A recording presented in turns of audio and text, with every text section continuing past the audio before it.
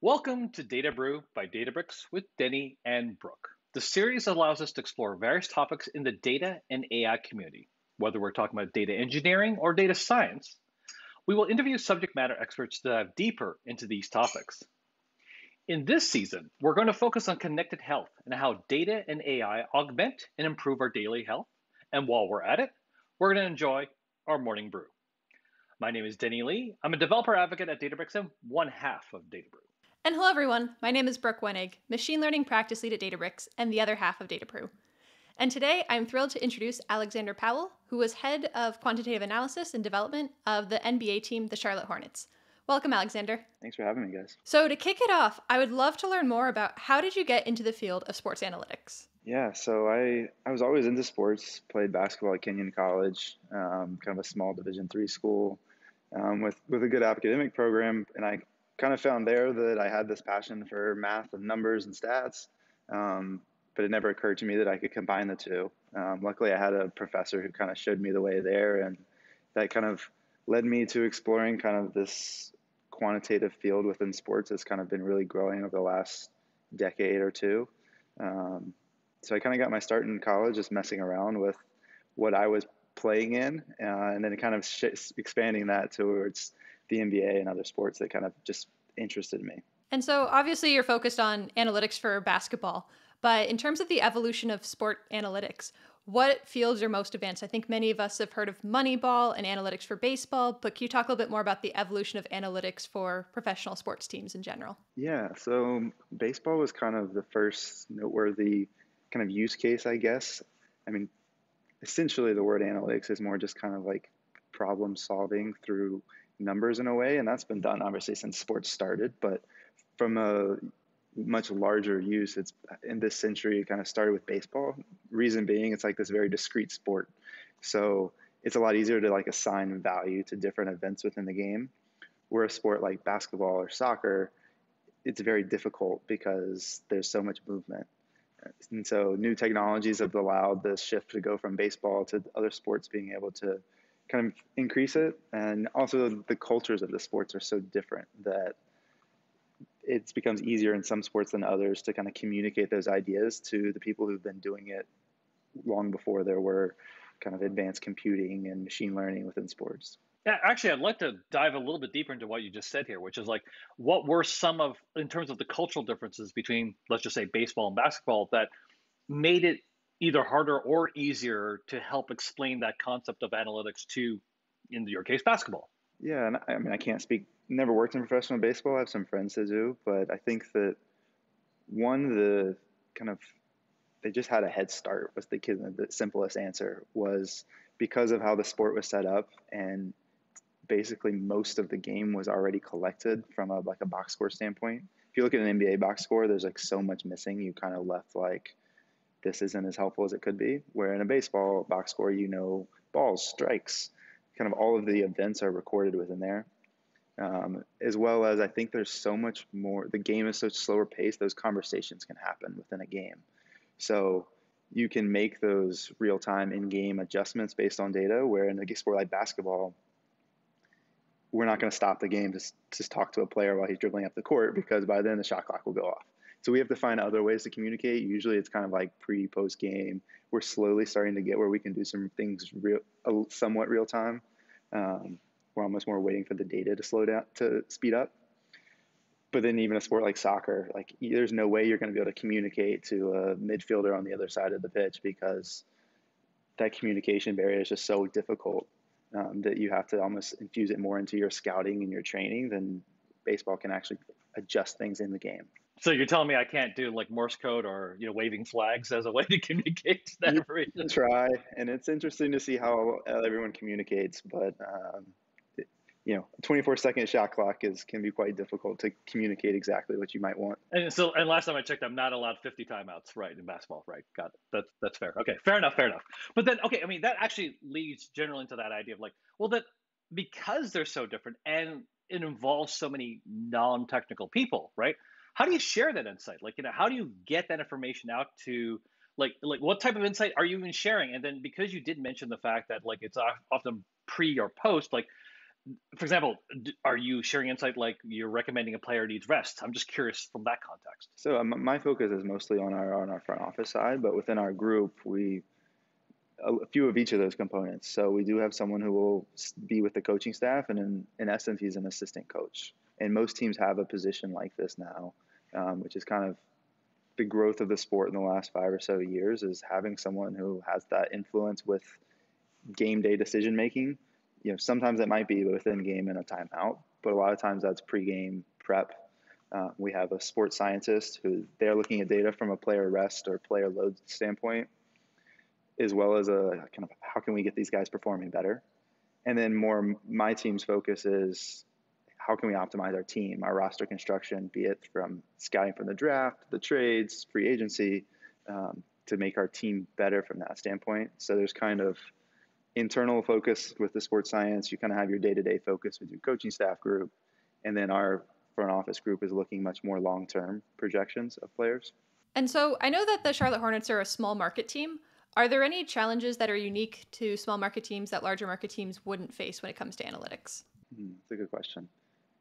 There's definitely, I think our analysis is a little slightly different focus. Now, I've obviously never worked in a larger market, but from our perspective, costs become much more of a question because we don't have the same revenue streams that a larger market team may have. So, I particularly try to infuse in all of our analysis on players or teams the financial component, which I think a lot of times kind of like your armchair fan thinks it's like, well, just go get this player. But there's so many different nuances in terms of how you can get that player.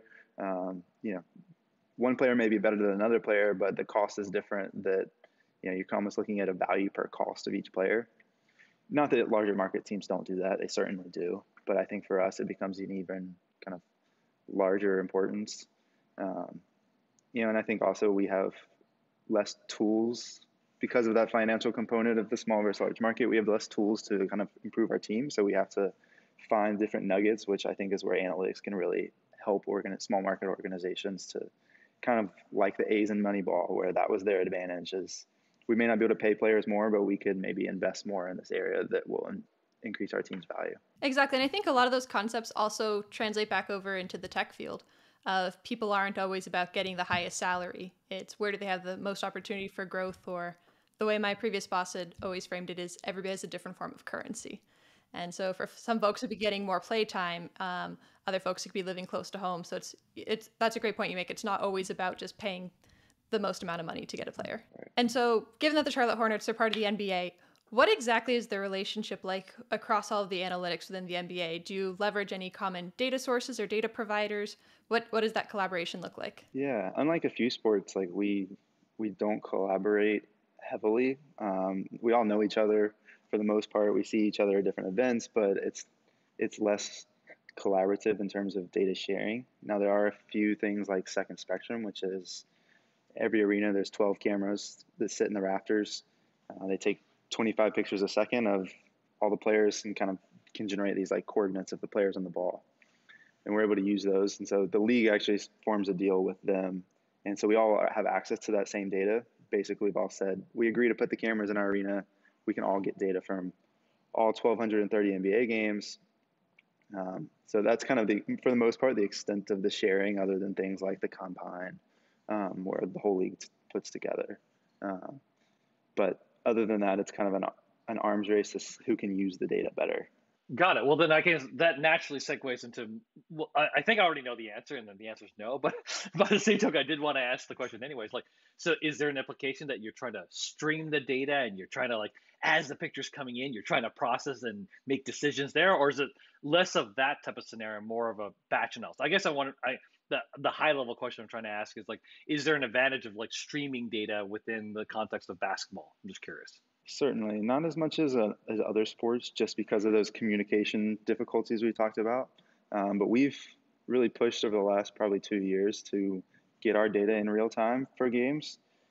That way, if our coaches do decide that there's something useful, and we have found that there's value, particularly, you only have 15 minutes to talk at halftime to your players, but if you can find a few nuggets that are communicable to your coaches or your team, and even having that immediately post game. The problem is the data latency from being able to get data from cameras, ingest it to Second Spectrum, then ingest it to us, clean it up and get it in a usable fashion. Is the latency's slowly getting to the speed where we could maybe use it in a timeout or between quarters. But yes, we're slowly starting to real time. We've been doing real time of our play-by-play box score stuff for years, but now kind of getting this really granular level data so that maybe there's one or two insights that can be communicated in these really short conversations that are happening between coaches. It breaks. But I think that's somewhat rare in the NBA right now. I think most teams are pretty comfortable just like, hey, we'll look at it the next morning, or we'll look at it later tonight after the game.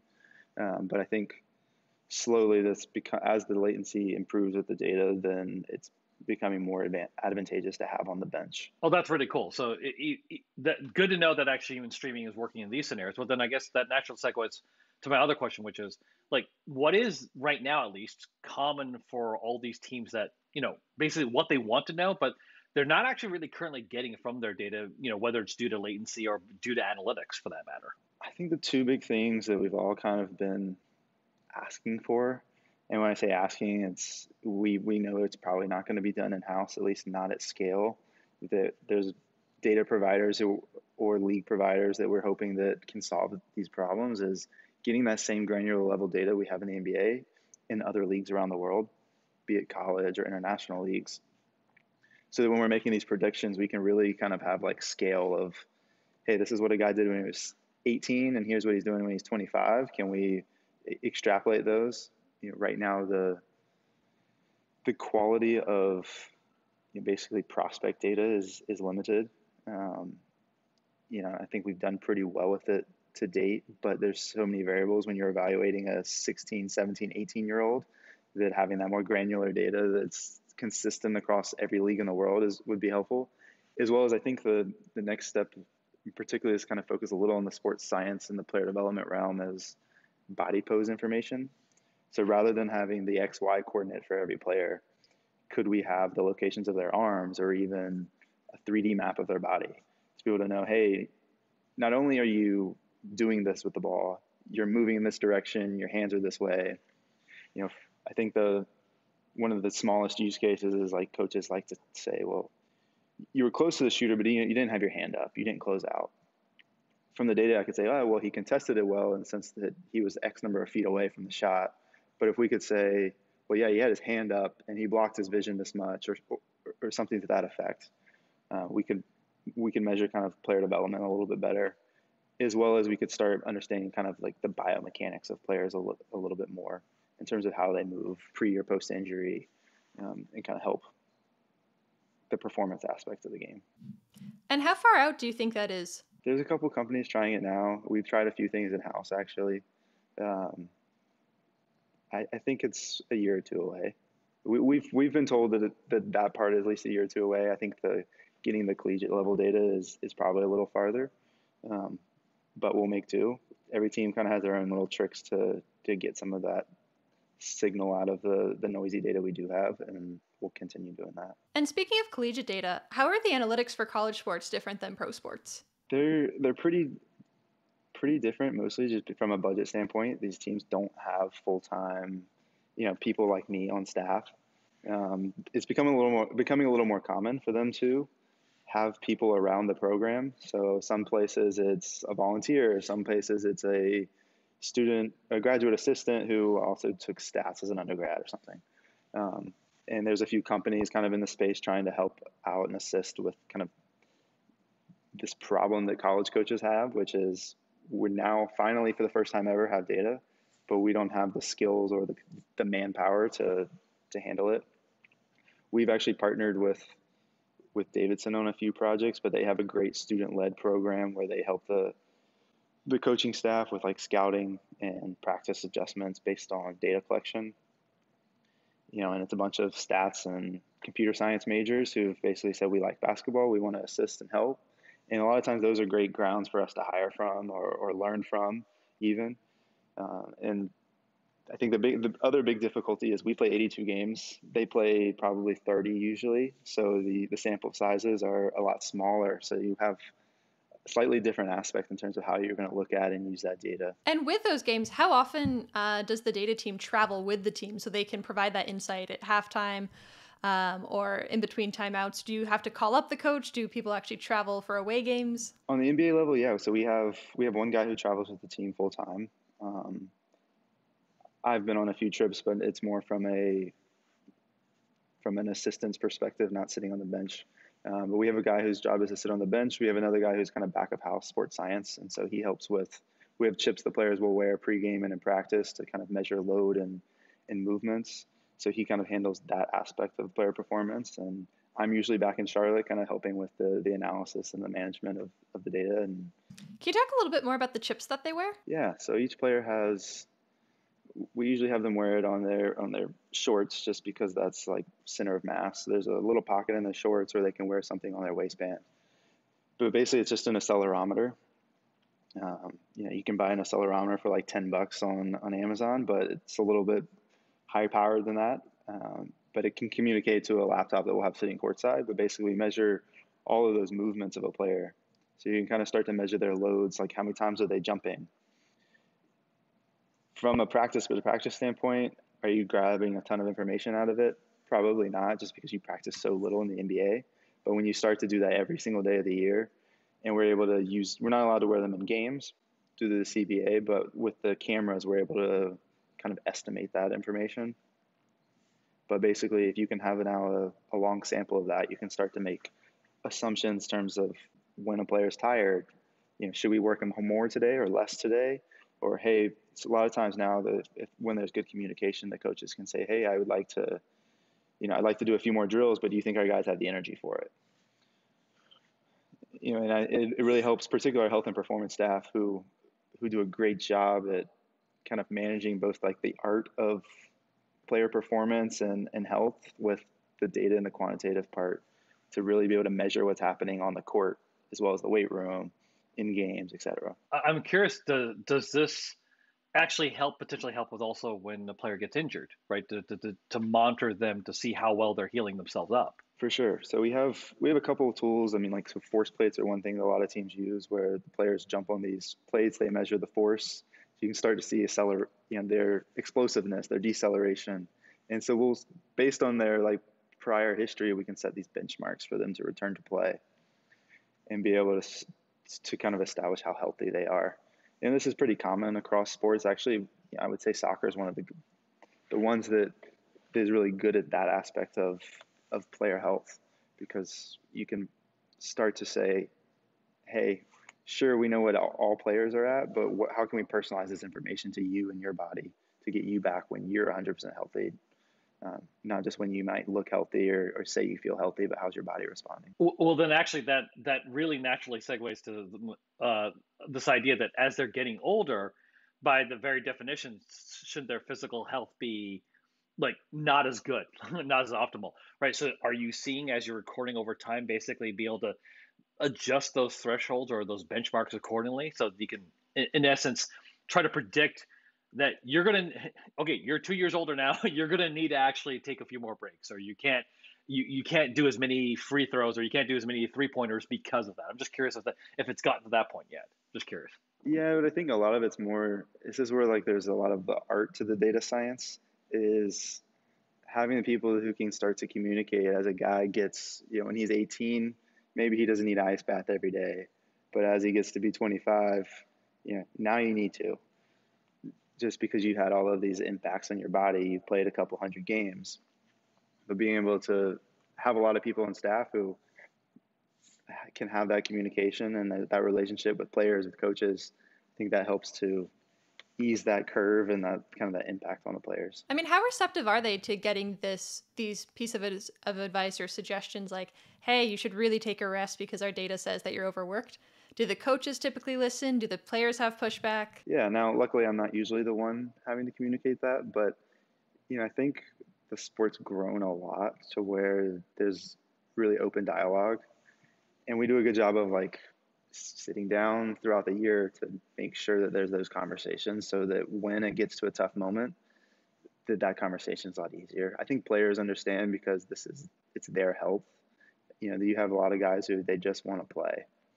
But if you can show them, why things are important for them, and for us, like we don't really pull guys out of games, but it's more of, hey, can you maybe get a little more sleep tonight, or hey, maybe we're not going to cut you off in practice today, so that we can kind of manage their information. And honestly, this is probably the least kind of explored area of data science in sports right now.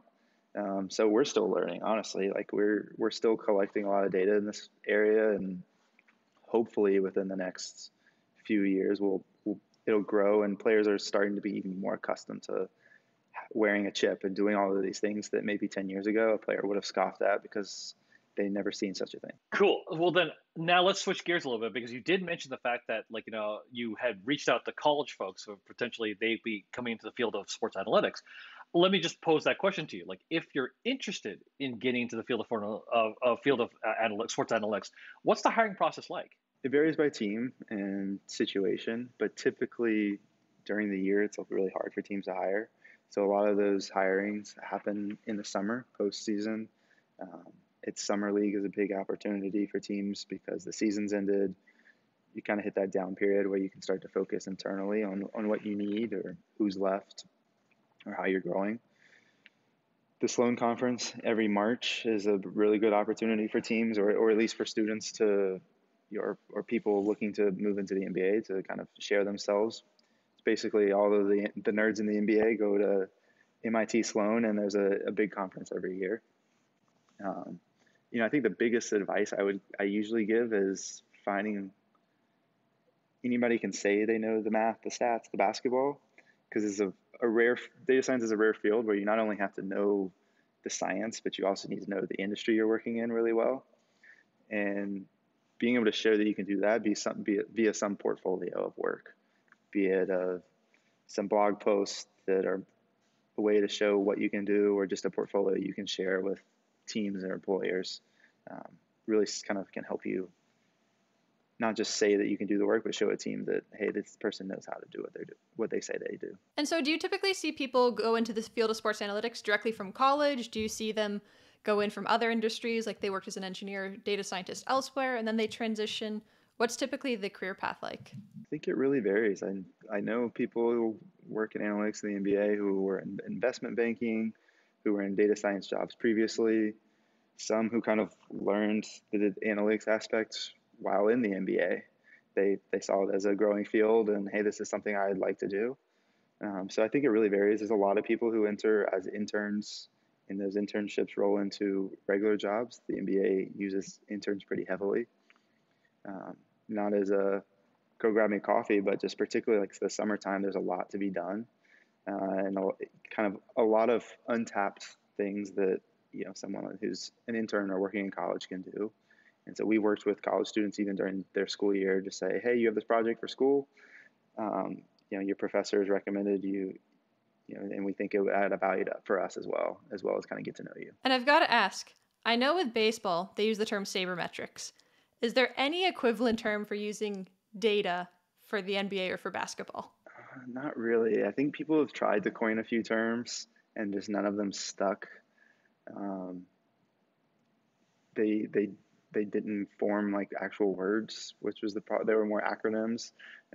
But typically we say analytics, which I think is almost like a misnomer because it's not like you have to be able to program and do all this stuff to analyze something.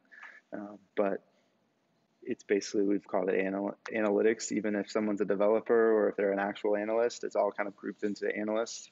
And a lot of times if you were in an analytics group, you're the person who knows technology the best. So you end up also doing a little of everything, but it gives us good opportunities. So got it. So you're the IT shop as well. Is what you're saying? Not fully. I'm glad I'm not. We have a good IT person, but you do end up assisting in a lot of ways that you didn't expect to, but it kind of sometimes gets your foot in a door you didn't think you would be in. No, I definitely say it in jest, but I'm actually curious then from that standpoint.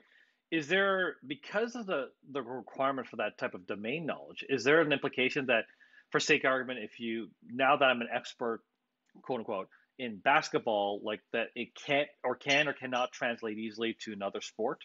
Or do you feel that like because some of the at least primitives are close enough, just as long as you know the sport, that you can actually like basically jump from one sport to the other if need be? I think there's definitely people who can jump from sport to sport, and I've done a few things in other sports, and I've seen some people flip sports. But I do think it's difficult because mostly because there's a level of communication that has to happen with a bunch of non-technical people. So if you have, most coaches have either been coaches their whole life or they played and then they became a coach, and the same with front office people. So you have to really find a way to like, can you speak like a scout would speak, where your information isn't derived from what you saw with your eyes, but it's derived from what you saw with numbers. So like, for example, I rarely give like our GM or assistant GM a number. I would never say like this guy's doing XYZ from a number standpoint. It's more of I'm saying it exactly the same way the scout next to me would say it, but my information is backed by numbers because of that communication. If you were to throw me in another sport, I think I might be able to do that, but it would take, there's a lot of a big learning curve there. So it helped that I had played basketball, so I could easily come in and fit in from a communication standpoint. But I also, and I tell, the people who started in the NBA, we have a guy who started for us about 2 years ago, and the biggest thing I said was, in meetings, just close your laptop and listen to our scouts. Like, go sit with them at games, figure out how they speak, so that when you go to communicate, it can be like received. And I think that a lot of people who are sports junkies can do that across sports, but maybe others cannot. I think that's some really great advice. It's something that we commonly see throughout data science, which is focusing on the business problem. It's not about coming up with the coolest model. It's about what's actually going to be used and convincing the stakeholders that they should trust your analytics and your predictions. And Denny, I think you were asking about human transfer learning. Yeah, absolutely. I mean, that's what it boils down to. Because like what I find interesting is that number one, exactly to what Brooke called out, super sage advice. Like anytime, like Brooke's talked about from the standpoint of machine learning. I'll apply the same thing for BI, like back in the day, right? Which is basically we were trying to show these cool BI models. Nobody understood what we're talking about. So finally we explained what the output was, and then over time they finally understood that. And so it's exactly this human transfer of knowledge where it's basically as you're learning it, you're able to communicate and then apply that over and over again. And provided that, like you actually know what you're talking about if you decide to go to soccer, for example, right? So, right, for sure. I think one of the things that I've tried to do here is like if we ask our scouts to rate a player on a certain scale, all of our machine learning models will rate them on the same scale. There might be some, they might predict something in one scale and we adjust it so that but that way it's communicable and we're not saying, our scouts are rating something on a qualitative scale and then I'm over here saying on a 0 to 10 scale. Being able to give something that is similar, I think helps our executives making a decision to really digest it and use it rather than here's some neat numbers. Awesome. Well, I mean, I guess the only other thing I wanted to ask is like any other advice that you'd like to give, especially from that perspective of sports analytics that may or may not be the same as any other analytics, especially since you did call out there is the non-analytics components of analytics in your sport, in your arena at least. I think the thing that's just interests me the most is I think there even across sports or across like data science industries that I think the things I found that have had the most impact or the most value or even just the most interesting is the things that I can apply from here's something from quantitative finance, or here's something that they're doing in soccer, here's something they're doing in another sport, because a lot of times we can just be in this bubble of basketball analytics and we stuck with the same toolkit, when a lot of times like we talked about, knowing another sport well enough, if you know it well enough to say, all right, here's analysis they're doing, and it's so common in that sport, but we've never thought how to use it in ours, we can find a lot of those similarities. And I think sometimes we view it as though we're doing data science in basketball, and that's awesome, but it's sometimes not as dissimilar from these other places as it may seem, but it's a little more fun. Definitely more fun. But I mean, even the field of data science, it's just taking concepts from other fields like math, electrical engineering, computer science. So I think having that pollination from other sports can really give you unique insights into basketball and then vice versa. So I'm going to go ahead and close out the session. Thank you so much, Alexander, for taking the time to chat with us about basketball, sports analytics, some of the open questions, and what we're going to expect to see in the next 1 to 2 years. Hopefully next time there will be a coined term for the sabermetrics of basketball. But thank you again so much for taking the time to chat with us today on Data Brew. Awesome. Thanks, guys.